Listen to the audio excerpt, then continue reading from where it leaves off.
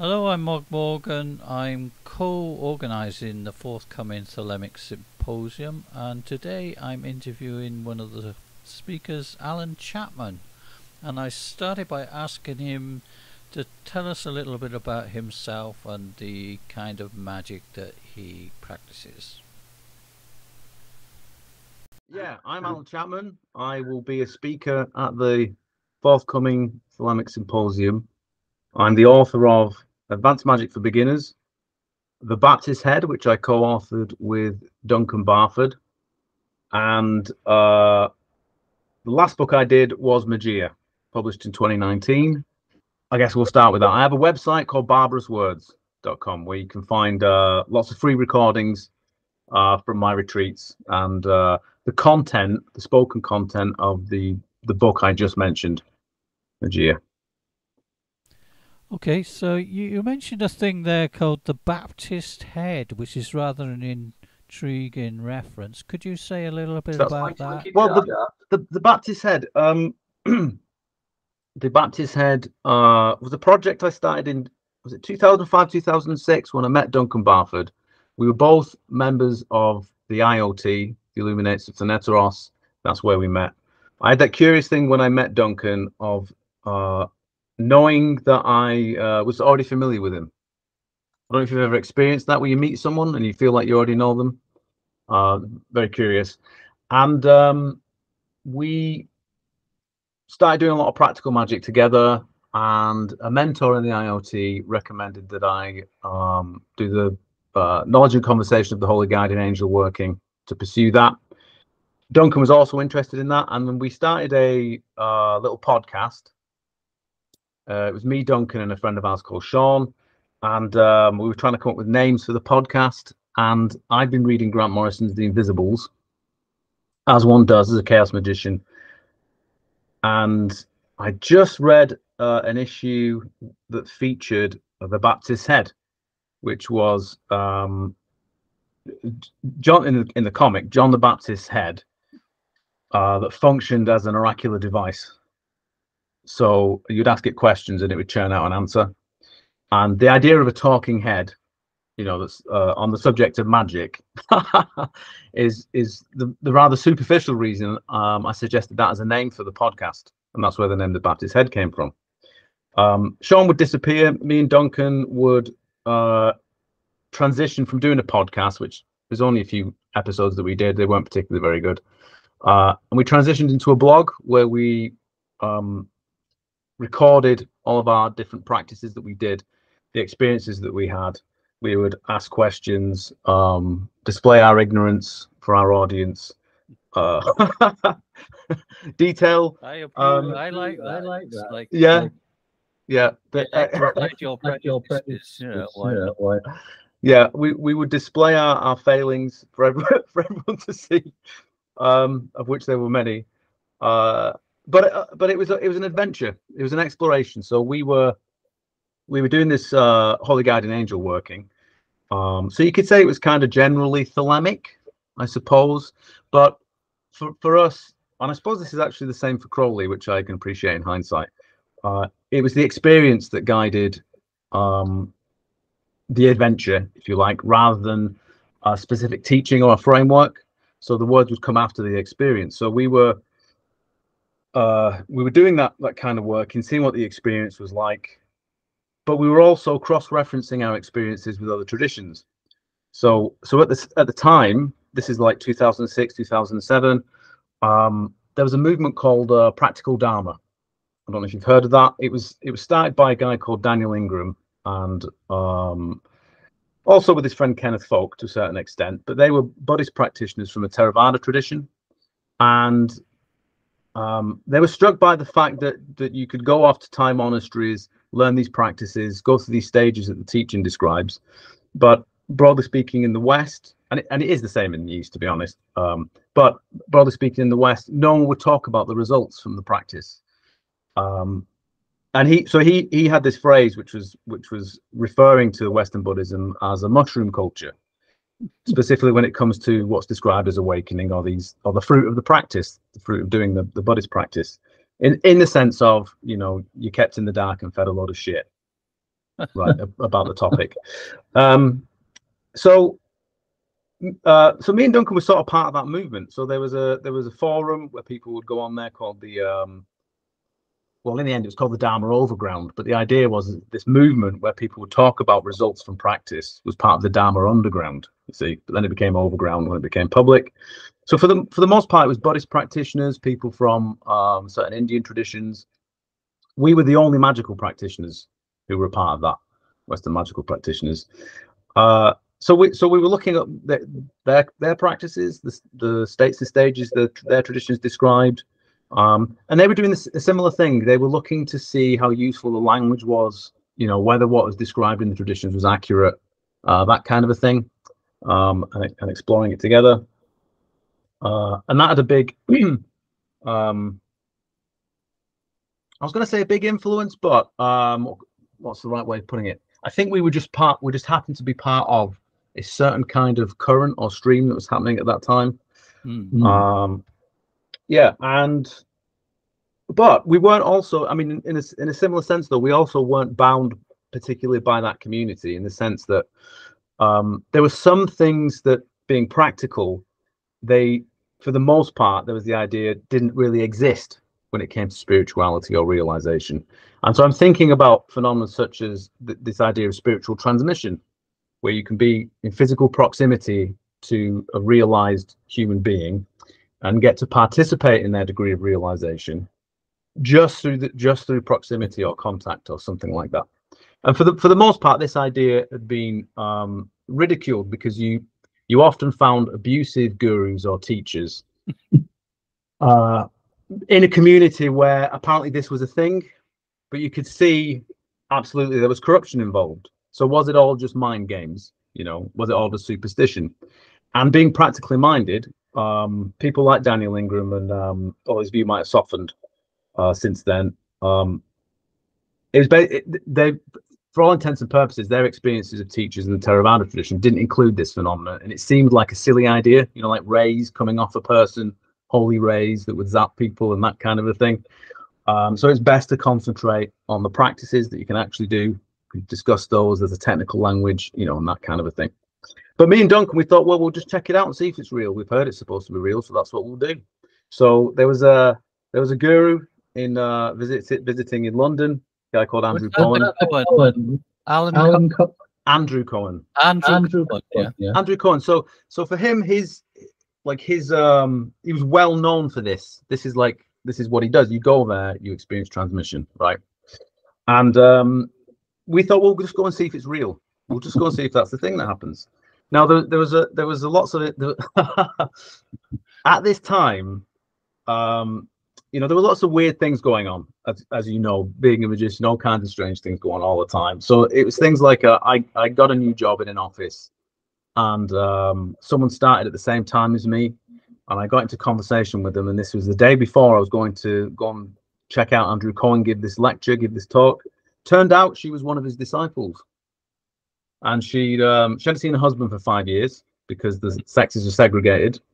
And she traveled around the world doing menial tasks whilst working basically as slave labor to do I have to say allegedly? Do I have to say allegedly, or I mean danger of being anyway, a scurrilous assassination. Yeah. So we went there, and sure enough, so he's giving a talk, and sure enough, both me and Duncan experienced something extraordinary, something hard to describe. Now, it gets more complicated, you know, because on the one hand, I had no desire to be a disciple of Andrew Cohen. I already knew that there were things that I didn't like about his personality. I was also young enough to be you know, what's the word? Arrogant enough to think he's probably doing it all wrong. You know, he's probably doing it. I'll see for myself. He's probably doing it wrong. But I think there might be something here. Maybe there is. Maybe there isn't. I had the curious experience, I should say, not to get too sidetracked, that having had some experiences with the Holy Guardian Angel, a curious thing happened during the experience with Andrew Cohen, which is that I recognized the phenomenon as my holy guardian angel. Like, oh, I know what this is. I've experienced this before, this kind of spiritual experience, and it's of that nature, which points to something a bit more profound than the idea we normally have of the holy guardian angel, or even how people might think about the transmission phenomenon. In that there is something that there's a shared nature that you can participate in that is available to you as a student, is available to the teacher, hopefully, otherwise why are you there? But also shared by something else that isn't a human being, but is somehow profoundly personally related to you as a person, right? And that there are avenues for exploring that don't require perhaps indulging the naive, superficial details that we find in spiritual institutions, whether that be thinking about a holy guardian angel in a certain way, or the guru and the student relationship. Does that make sense? I hope I've been clear about that. It sounds like what you're saying is that you can have a teacher, even not a very good teacher, and they can somehow be a vehicle for your holy guardian angel, as if the cosmos is actually speaking to you. Well, I would say I think the situation is probably more shocking than that, in the sense that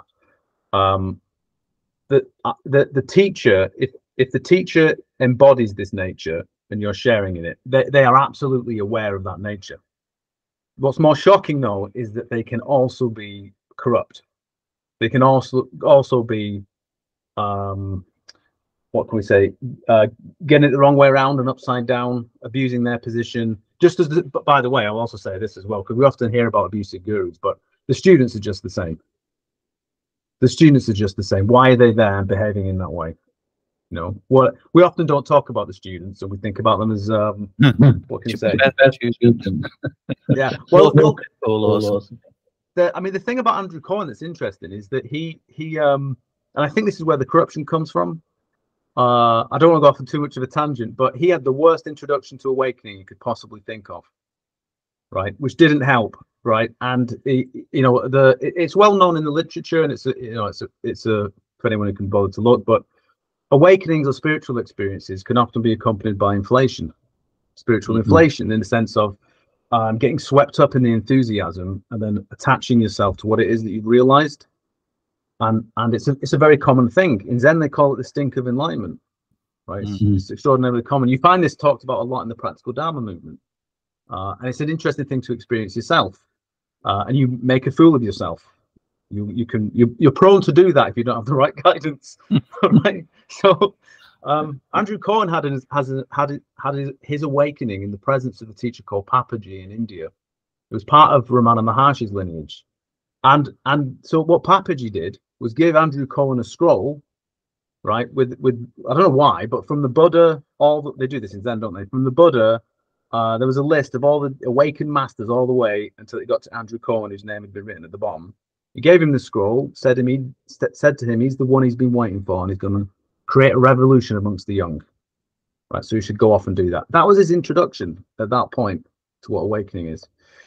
And so I think, and I don't think he really understood why the awakening had happened, right? What its nature was, and then I think he conflated that with some of his psychological peculiarities. And then he would have this strange thing happen to him, which is a thing that no one ever talked about.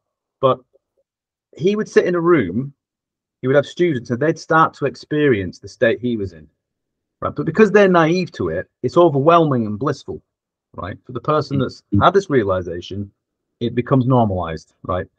They'd start experiencing this bliss. Now, you can imagine if you were that person sat in a chair and that's happening to students, that's quite a situation to put a human in the sense of, wow, maybe I am the one who's been sent. You know, maybe everybody wants doing this.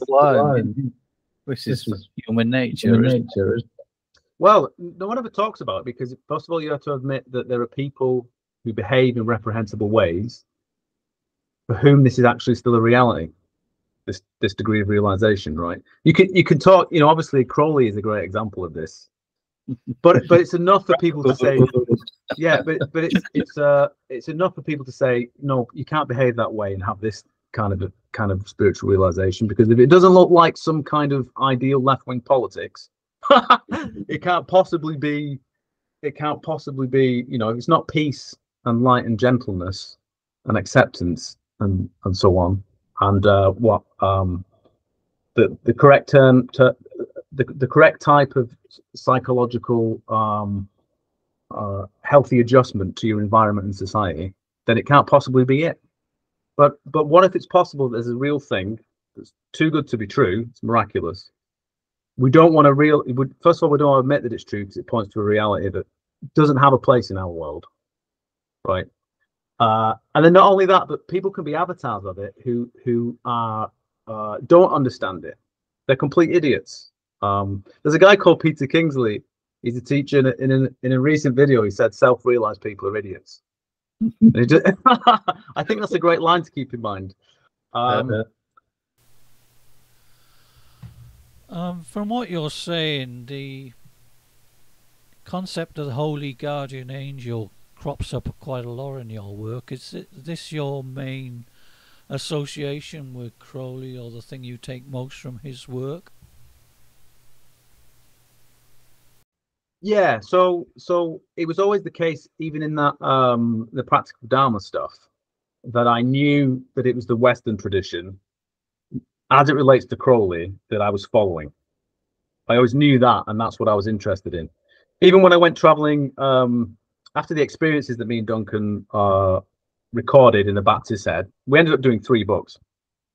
After that, I went traveling, went and met another guru in India, went all over the place and whatever. But it was always, even when exploring the world and looking at other traditions, it was always with an eye to following this thread. And I'd found this thread in Crowley when, well, I mean, the first time I was introduced to Crowley, I was a child, so 8 or 9 years old, in the playground. I'd realized that Christ was a one-off. I went to a Church of England school, right? Human beings couldn't know the nature of God. There was only Christ. Saints didn't exist anymore. And then I came across a fantasy novel that talked about magicians and wizards, and I thought that's pretty close. Because that was it. It was a Dragonlance novel. Dragonlance. A Dragonlance novel, yeah. I mean, just by chance, this kid who lived down the road, he bought a computer game, and this novel had come with it, and he thought about whether he knew anyone who read books, and I was the only one that came to mind, so he gave it to me, and it's the only way I would have gotten the book, because I grew up pretty poor, and there was no way I would have come across it otherwise. But as these things happen, it arrived at the right time. Identified with the character in the book, and then in the playground reading a book of ghost stories, I open a page and there's Crowley's head, with the serpent around it. He's described as the wickedest man in the world, and so on. I was both extraordinarily excited that there was some adult somewhere who'd written this book who thought magic was real, right? At least to my 9-year-old mind. And the curious thing in that novel is that the hero in the novel is possibly being taken over from this evil wizard in the past. His life's been taken over from this evil wizard in the past. And I remember thinking, is there a possibility that Crowley might do that to me? Right. So I was both thrilled and appalled though by the stories, because it was like torturing cats and killing children and all this other stuff. I mostly forgot about that until I was about 15, and then I found Magic and Theory in Practice in a shop. Just happened to have the right change in my pocket to buy this book that cost like £2 or something like that. It was in an end of run publishing outlet kind of thing. Wasn't in a musty magical shop or anything like that. And I bought that, and then I spent a couple of years just reading Crowley. So that was my introduction to magic. Then I discovered chaos magic a bit later on. And by the time I joined the IoT, I would have said that I was just interested in exploring magic, how magic works, what it is, that kind of a thing. But I always had this background with Crowley. And when it was suggested to do the HGA working, I was familiar with that as an idea. Was I thinking about it in terms that Crowley thought about it as?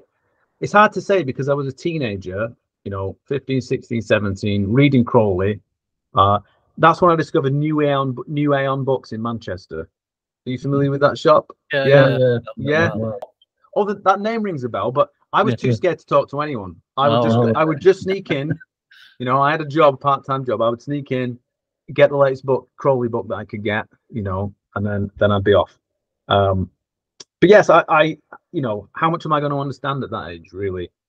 I grasped some stuff. I don't know, yeah, it was, so with the HGA, it was thinking I'm going to invoke my future magical self. That was one way of thinking about it. And I was thinking, if I have this capacity for magic at this age, and I can do this, right, how much more powerful would I be in 50 years, 60 years? So I'm going to invoke that future magical self so that I can have that now, right? So it's so ridiculously superficial and childish, but that was the thought. So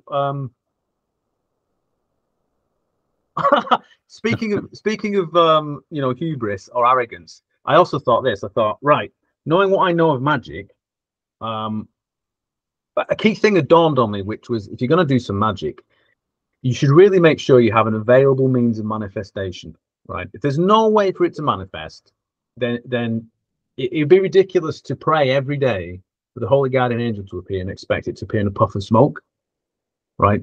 I just don't think that's going to happen unless you fast and perhaps take drugs and then do other things. And then maybe do that for long enough, then maybe something will happen. So I thought, maybe instead of taking 6 months or a year and a half or whatever, maybe I can do it quicker than that. So I did. I put a working together, a sigil specifically asking for the angel to appear in a vision. I think maybe I did that once or twice, and then I thought this is taking too long. so then I specifically asked for the angel to contact me in a dream, in a dream, right? Which it promptly did. Now the stuff in the dream then dictated the details and the course of my life up until now. So there's stuff that's only just happened that was part of that dream from then. But from that initial contact, it then continued. So that's just the beginning. It was like an initial vision, something like that. And then it provided some details to make the working or the way I was relating to the angel more specific. So, like a name, that kind of a thing. But then it was, daily invocation, and that went on for, in some form or other. That's gone on every day, since then. So there was then a process of various different kind of mystical states and that kind of a thing coming down the pipeline. Other visions, a refinement in the idea of what it is. My idea of it would change. And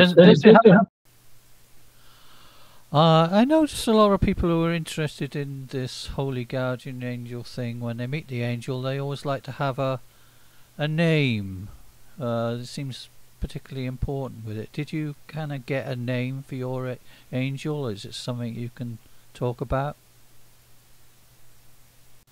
Well, see, there's an interesting dynamic. So I did get a name, but the name, how can I put this? So at least I think it's 7 times I recorded it in the Baptist Head. My idea of the angel changed.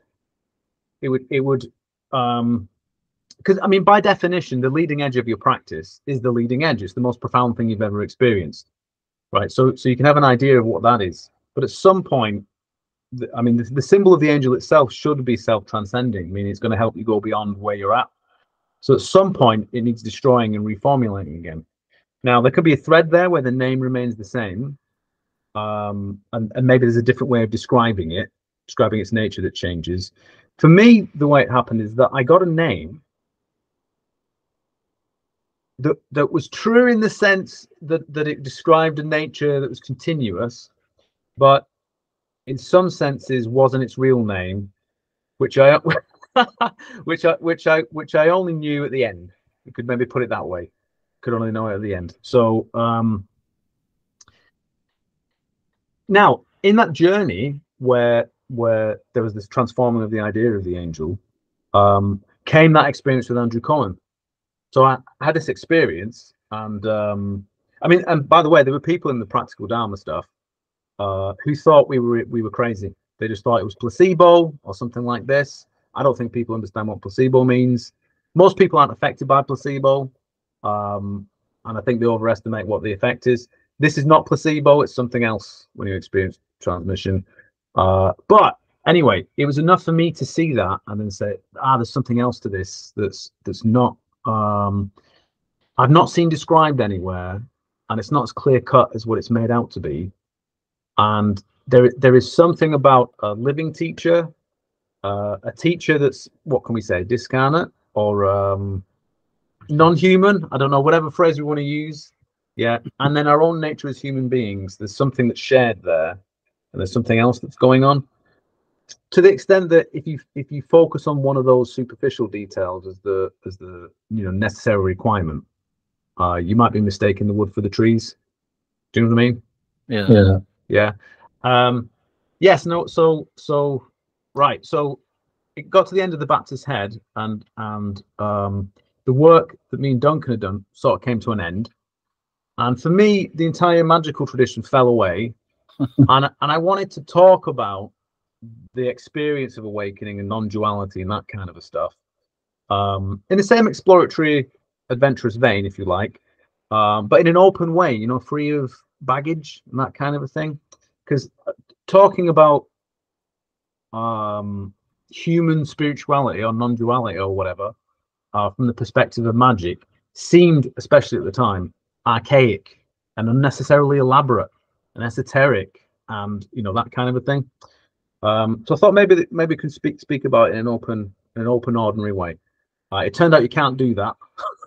People don't want you to do that. It's not a thing that people want. So this approach that you had, is it something that derived from chaos magic, and your involvement in that? Is that the strongest part of your stuff? No, it didn't come from chaos magicians. The funny thing, I mean, this is what you got to love about chaos magicians, right? In 2008, there was the Colors of Chaos event, and I gave a talk. And basically, in a nutshell, I mean, it wasn't this blunt, but in a nutshell, I stood on stage and told a room full of chaos magicians that they're all narcissists, and the universe doesn't exist just to please them. And there was this thing called the Great Work, and there's a pat and all this other stuff. And everyone just clapped and cheered and thought it was amazing, and just carried on as normal. There was nothing changed. It was, I mean, that's chaos magicians for you, isn't it? No, it was the people into non-duality who didn't want me to talk about it, who didn't like it. Those people. So the people who are into Neo-Advaita, Zen Buddhists, other people that are specifically interested in that. We started a little thing called Open Enlightenment, and we thought we'll just talk about it. And it was like, no one wants to talk about it. It's not a thing. But regardless of that, I realized that I've made yet again another error publicly, which is fine. It's all data, isn't it? It's all information. And Duncan went off to train to become like a therapist. I spent the next 10 years teaching. So what happened was, after the result of doing the Baptist Head, someone contacted me. He was a former Zen priest, and he said, I'd never experienced Kensho through Zen. Do you think, having read your blog and everything, do you think you could guide me through the same process you went through? So he invited me to do that. So I said, well, I'm sure. It's not as what can I say? It's not as heroic. Like the effort that's required isn't as heroic as what people like to make out, and it's not as exclusive or as rare as people like to make out. And so sure enough, I helped him out, and it was just word of mouth. And then I ended up teaching. I spent 10 years trying my best teaching. When I say teaching, I mean specifically helping guide people through the process of waking up. The terrain, what they can experience, the practices, that kind of a thing. And so I did that for about, and that's all I did. That was my job, basically. So I would do retreats and that kind of a thing.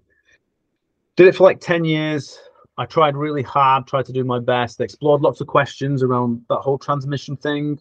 What's the best way of housing this or explaining it? I asked all the questions you could possibly ask.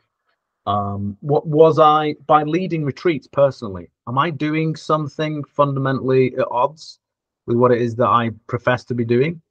Is there some ethical or moral contradiction in doing that? There's a, I don't know if people know this, but in this spiritual non-dual enlightenment awakening arena, right? There are book tours, there's a lecture circuit, there's all this stuff. It's like an industry. Research, I thought maybe research is the best way of normalizing it and talking about it in a way that isn't as exploitative, perhaps, or prone to lead you in, whatever. But research has its own problems. Those people involved in research and academia are motivated by the same petty concerns as any other group, it turns out. And in the end, I failed. So in the end, I failed. I tried to talk about it in the best way possible. I put together a research program. I had an interactive gamified learning platform. I had all this stuff all these videos, all this stuff. And in the end, it fell apart, completely collapsed. And that was the best that I could do. And then in 2019, I decided to do a tiny retreat in Greece. There's a very small number of students. And I thought, you know what? If I've got nothing to say, I just won't say anything. And Greece is pretty nice. And it was there that I delivered a book. You put it that way. Delivered a book. Yeah. And that's the Magia content. That's the Magia stuff. And it was like, so that's the thing that I've been, what can we say? Okay, so you're organising these intensive retreats on a Greek island, which is associated with this book, Magia. Was this the course book for this, or it somehow emerged in the course of your work there in the retreat? How did that come about? Okay, so I need to explain this, right? I have to go back to the Baptist head. So after we'd messed about with Andrew Cohen and all that stuff, another thing I tried, I thought, why don't we just talk to the Great White Brotherhood, the AA, right? Why don't we just do that? I've never seen anyone try doing that. So should we just try that, Duncan? And Duncan's like, yes, we'll try that, right? So, so we got into contact with an astral representative of the Great White Brotherhood, right? And we did 3 workings in total. We completely ballsed it up. We made a complete mess of it. So we were asking all these stupid occult questions. Like, is the world run by like Satanists? Is there going to be a fake UFO invasion? Whatever, like everything you can think of, all of the crap. We're asking all these questions, and by the 3rd one, we'd come to realize that he was only interested in the contact was only interested in one thing, and it was what we might call awakening, but it's this thread. It's the same thread. It's the same process. It's the same path described by the Holy Guardian Angel. And he was interested in us going through that and where it would lead, and that was all he was interested in. And he even gave prophecies. He even gave latitude and longitude coordinates for where I would be when I would meet this specific person, this guru in India. Before I got married, and then went on my honeymoon, which was traveling around the world, and I ended up in India in this place. Right. So with the Baptist head, though, that was the last contact with this. It's called Tempe, with this astral representative. Right, now, just before the Greek retreat, so fast forward 10 years, I'm sat around and suddenly he turns up in terms of the vision, right? Turns up. He made fun of me in a very particular way, which is what he's prone to do, but then told me I needed to do something. It was something to do with the book, right? Another one, right? Something to do with the book. And it was like, oh, well, what I need to do is I need to get the band back together. I'll go and find Duncan, and we'll talk to him, right? Oh, sorry. So Tempe revealed that his real nature was the god Ion, with the lion's head. I didn't know anything about this god, but that's who he's supposed to be. Okay, so I went and gate crashed a retreat that Duncan was on. He was doing a casino retreat where you stare at a candle flame for 10 hours a day for 2 weeks until you start seeing crazy visions. And I gate crashed that, and to cut a long story short, we did a working where I spoke to Ion, and Ion gave a prophecy. And the prophecy was, I would reveal dodecahedron, a secret I'd never told anyone. Right, so I was puzzled by this, and then first thing you do is you try and work out what it might be, which is precisely how you fall from it, but tried to work it out. Right, now back on this retreat, I started talking and I started saying stuff, and 3 or 4 talks in, I realized, oh, there's 6 days, that would make 12 teachings, so to speak. Oh, it's the dodecahedron, the secret I've never told anyone. Something like that. Yeah. So so you wrote it there. I spoke it, yeah. So I delivered the teachings there, so to speak, and then I recorded it all, and that's on my website. And then I knew that I had to put it into book form. I knew that there was part of it that I can't change. Some of it I can change in terms of practical instructions. That's fine, because stuff doesn't translate in text in the way that it does with audio. And that became the book, the Magia book. So suddenly the thing that I'd left behind 10 years ago is suddenly back, and it comes back in a way where it's far superior than anything I could have come up with, you know, that I was capable of coming up with, in the sense of like all of my best theories and ideas and guesses and opinions and strategies, right, was nothing in comparison. But it was almost like I had to exhaust that and reach the point where the failure was complete and total, and then it could make room for something else that's got nothing to do with me. That's amazing. Okay, so we've explored quite a lot of the magical work that you've done and your background. You're speaking at a symposium in a few months' time. Would you like to say a little bit about what sort of ideas you are planning to share then, without giving too much away? Well, when I got the invite, which was a very gracious invite, and I was very surprised to receive the invite. I was asked, was it Seth or Kevin? One of them anyway said to me, oh, would you talk about the Holy Guardian Angel? And bizarrely, I thought, I can't think of anything to say about the Holy Guardian Angel. But I said, yeah, okay, I'll do that. Right. Now, since then, I have been working on a Crowley project. So my publisher, who published Advanced Magic for Beginners back in the day, and just did the Baptist Head, Oliver, he asked me, did I want to do a Crowley book? And I thought I could do one better. Why don't we do a collected magical works, right? And edit them and put them present them in a way that's clear and makes sense about things. And I thought there's a lot of things to say about Crowley that's never been said, as unbelievable as that sounds. So since I think about February until now, I've just been working on a lot of material to do with Crowley, and in the space of doing that, there are some things that I've come to realize about Crowley's path, if you like, or process, something like that, that no one's ever talked about before.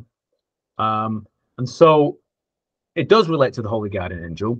So I was thinking my content will probably be me presenting my process, a bit like what I've just talked about in this call, but with methods and that kind of a thing, be a bit more specific.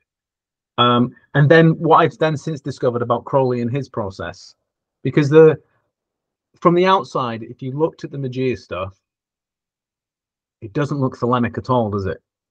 I don't know if you've had a chance to look at that stuff, but you know, there's a certain aesthetic, isn't there, with Crowley and Thelema, and way of talking about it, and you know, very specific practices and that kind of a thing. But there's something deeper going on, something that's it'd be great to tell you now, but that will ruin the surprise. Yeah. Yeah, that's really interesting. So, from what you say, would you identify as one of Crowley's Thelemites or the Thelemic philosophy? Is that something that you is important to your life? I I have a very personal relationship with Crowley. There's no two ways about it. He was there. He was there at the beginning when I was a Yeah. kid, right? And he's still here now. Um, and you know, in hindsight, when I look at my time as a chaos magician, uh, I actually think now. I mean, at the time I would have said I was a chaos magician then, and not really a Thelemite per se, because you can just looking at how the different groups operated and what they that kind of thing. But if you look at Crowley's stuff, even the Golden Dawn, they were doing what chaos magicians do. They were getting the best that they had, fragmentary texts, from museums, making it workable into a system, and then just do some of them, just doing the practice and seeing what happens. Yeah. And then what was Crowley doing? You can look at the surface and say, did the Abramelin work in? He didn't do the Abramelin work in. He and it was never about. He Well, started and finished. well, what I mean is, it was never about having a room, laid out into a certain specification, where you pray to Adonai, like you pray to God to send you an angel, etc. Before he even does that, it's like there's already this idea of the high genius in the Golden Dawn. There's all these different words. He settles on Argoides, doesn't he, for a little while there? And it's so what I'm saying is the outside appearance, the exoteric expression, isn't the important, isn't the thing that he was doing. The thing that he was doing was something underneath. And I mean, for me, I would say, if you wanted me to say, do I think he did the Abramelin working per se?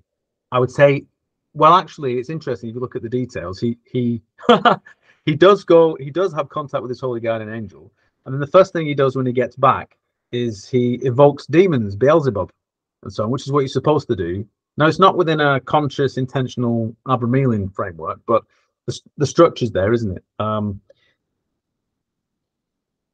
But what am I getting at? I'm trying to say that there are many names for this thing that he did, one of which could be Abramelin.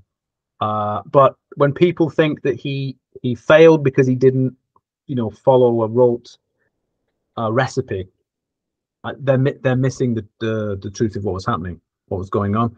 And I see. So this is a long-winded way for me to say, when I look back now on my trajectory, I feel like I was just doing the same thing. And if I focus on the externalities, then I might say, oh well, of course I'm not a Thelemite. But now I would do an annoying thing and just say, what do you think Thelemer is?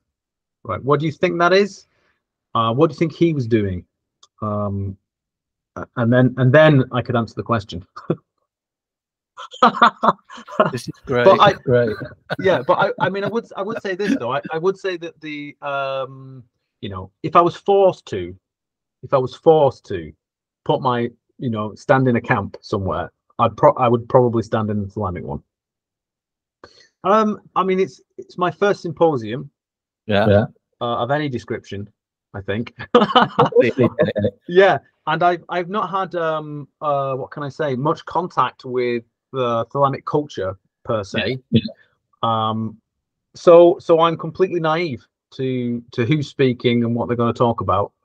But I mean, the whole program looks interesting. I'll be listening to and taking part in everything that's there. So see what it's about. But yeah, it looks really, really. I mean, the one thing I'll say, at least in terms of my own understanding, the symposium hasn't been around for a while, has it? There was a break. There was a break, and the fact that it's returned, right, is I'm just thrilled to be a part of it returning, being a part of that, and I think that's what I'm most excited about. Yeah. Well, there you go. That's Alan Chapman, who's speaking at the forthcoming symposium. So it just remains for me to say, Do what thou wilt shall be the whole of the law. Love is the law. Love under will.